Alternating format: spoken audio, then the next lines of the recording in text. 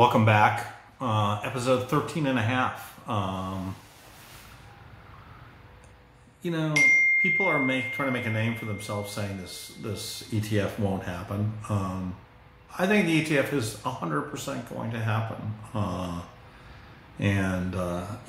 Even in the infinitesimally small chance that this ETF doesn't happen, I think we're going to probably just rally off it didn't happen. So I think you have 2 more days, 2 more hours, and then 2 more days to get your Bitcoin before this news event.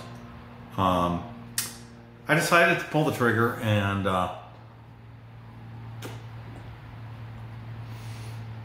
get some long-dated calls on Bitcoin. So people have asked me, what strikes did I buy?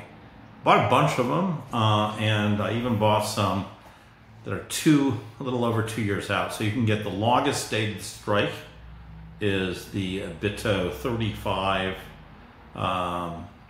Jan of 2026. And, I think for a premium of 15% to be able to bet that Bitcoin's not going to go up by more than 2x over the next 2 years, I love that trade. I think that trade's a great trade. Now, could I be wrong 100%? The BITO is currently around $20. Needs to go to 35 to even get in the money.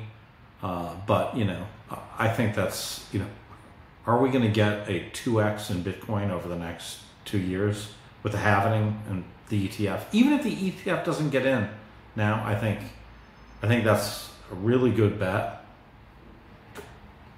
And again, this is just sort of an add-on bet to some of to my core Bitcoin holding, which I've had for a while. So it's more for fun. I love the idea of making 20x on my money. I think that's a possibility. We'll see.